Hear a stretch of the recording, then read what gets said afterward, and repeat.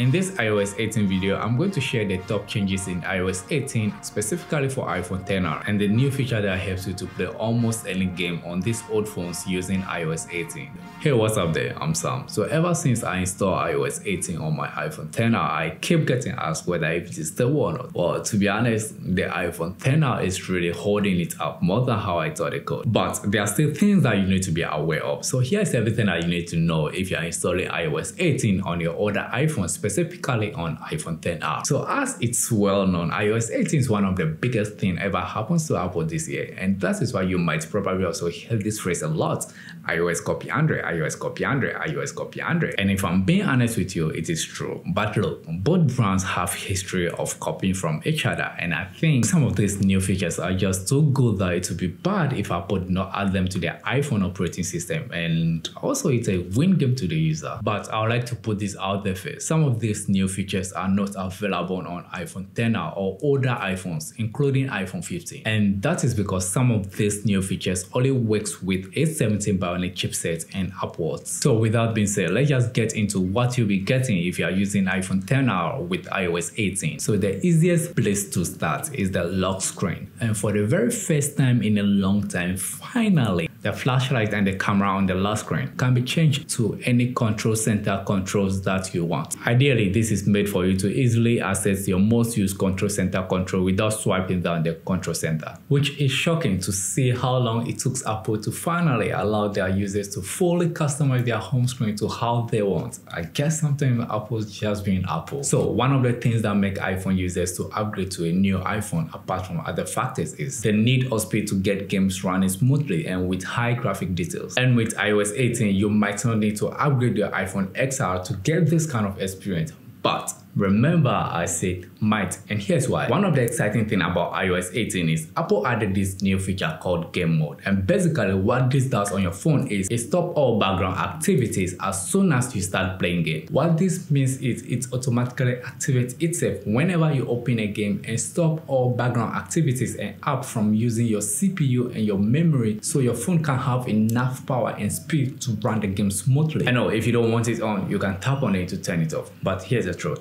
I've played the same games on iOS 17 with the same settings, and to be honest, I really do not see that much of a difference. But why don't you try it on any of your favorite games and let me know in the comment if it helps. But once of course you snap out of your game mode, you will get a number of new features that we have been waiting on for some time now. And some of the little but needful things that for some reason Apple did not talk about them at their 2024 WWDC keynote. On the home screen, the first thing that will strike you is icons can now be moved to anywhere you want on the home screen. And this is done in a new, fluffy, more modern way. And in Jingle mode, you get more options to customize your home screen icons. You can now change the color of your icons to your liking, and not only that, but you also have the options to pick a random color on your wallpaper to match your home screen icons. And you can do that by tapping on the eyedropper tool and dragging it to wherever you want on the wallpaper. But whilst doing this, you have to take your time because sometimes it gets a bit flagging and the changes in real time can be delayed on iPhone XR. Although all these customizations are overwhelming and so unreal of Apple, it also turns out to be very easy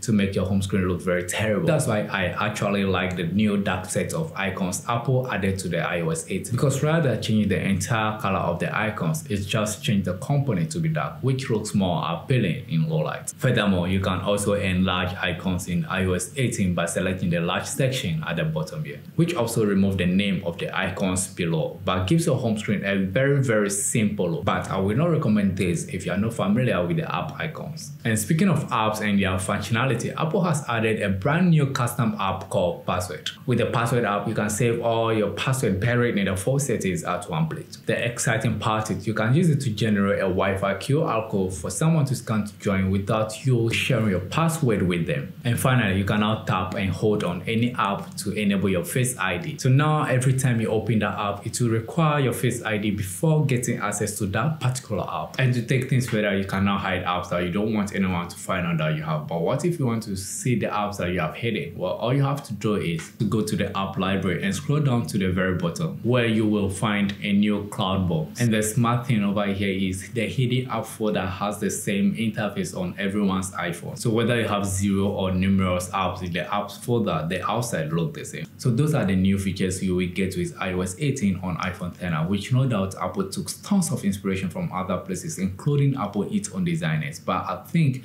Android is one of the major inspiration for that. It's a very simple operating system, very simple look on top, even though there's a lot of complicated things going on underneath. And I like the fact that Apple now allows us to customize our UI how we want, knowing very well that over the past years, everyone's iPhone home screen was the same. So the photo app has been redesigned, which I just want to tell you right away that I don't think this change is going to go over well, and here's why. But first, there is no doubt that Apple has given their photo app the biggest redesign in the history of iPhone. They have get rid of all the tabs and different pages into one scroll. But below the library, there are some suggested content which changes over time depending on what Apple think might interest you. And at the very bottom, there's also a customize tab that you can use to add or remove any tabs that you don't want at the suggested section. Yet everyone that I know still complains about it regardless of all this customization. However, across all other apps, Apple actually went all out to make some incredible changes that I never thought that they would ever do. Changes like in the iMessage app, you can now react to messages with emojis and stickers, which make chat more interactive. And yet, finally, message scheduling is now available on iOS 18. RCS messaging is also now available on iPhone, but for some unknown reason, it's not yet showing on my iPhone XR.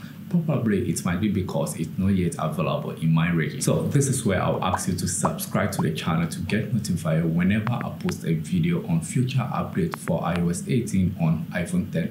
iOS 18 really brings more changes to iPhone to extend where even the phone app has some future updates. Now there's a search bar that you can use to search through all your call history. And also there's a T9 dialing. When you are dialing someone's number, it will predictably suggest who you want to call, and all this done manually. Next up is the Note app. Doing math on the Note app has now gotten very easy. So let's say you type equation in your Note app, your iPhone will automatically solve it for you in real time, and things are more organized with no drop down sections. And with iOS 18, you can also record audio directly to your Note app.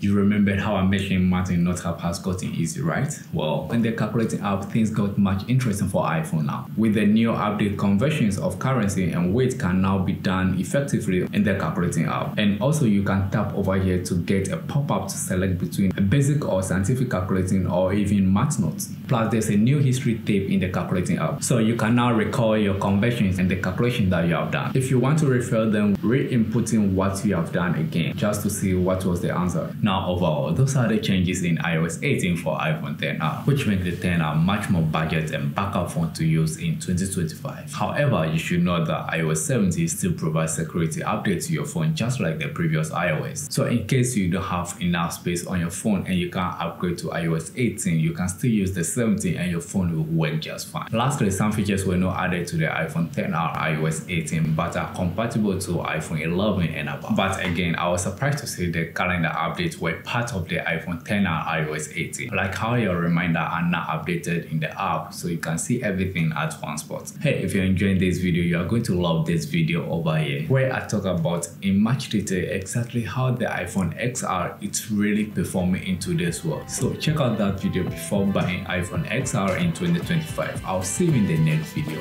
Peace out.